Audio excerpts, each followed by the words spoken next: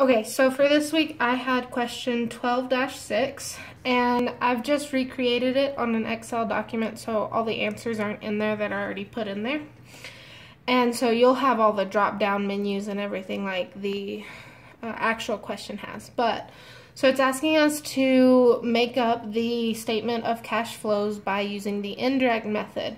And it tells us up here that we are looking at non-cash current assets, and the ones we're looking at are accounts receivable decreased by the $77,900 amount, prepaid expenses increased by $29,600 amount, and inventories increased by $38,100 amount.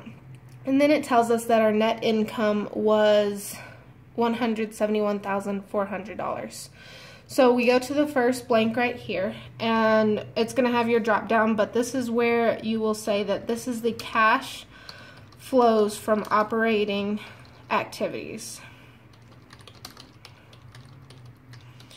And then we're going to go down ahead.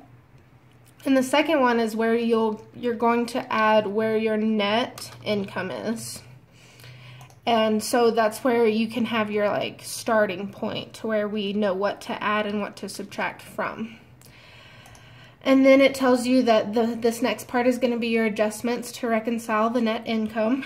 And so we start out by categorizing it by the net cash provided by operating activities.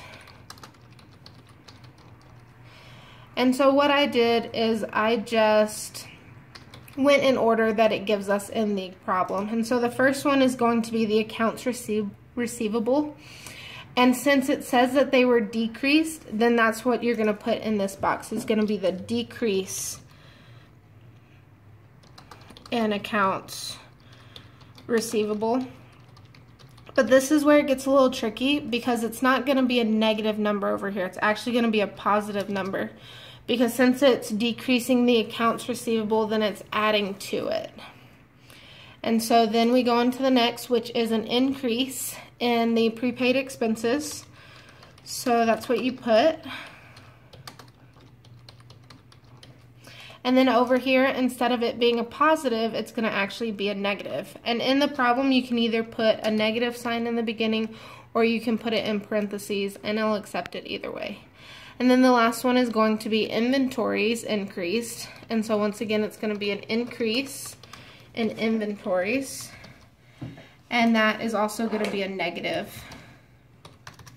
And so right here, as always, we're going to add them all up. So since I'm using Excel, then I'm just going to quickly add them this way.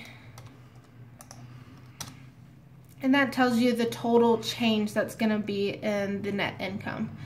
And then down here at the bottom, the last category is net cash provided by operating activities. And this is where we go ahead and add the amount that we found to the net income, and that will give your total. And the only problems I had was actually finding the answers to what this category was called and what this one was called. And so it's possible that those are still wrong, but I went back in the book and reread the chapter, and that's what I found. So if y'all find something different, go ahead and let me know in the comments, and that would be great. So good luck on your homework.